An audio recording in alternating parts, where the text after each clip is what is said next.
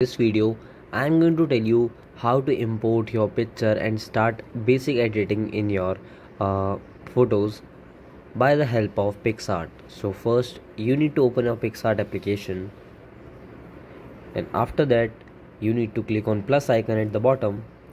Then you need to click on edit photo, and then now you can select any photo.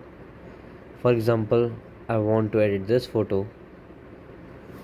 I can just easily select this photo, and after that I have various options here, so I can use some tools and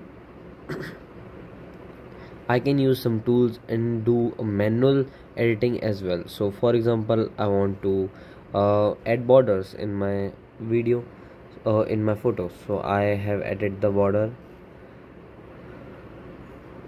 You can change color of the border as well.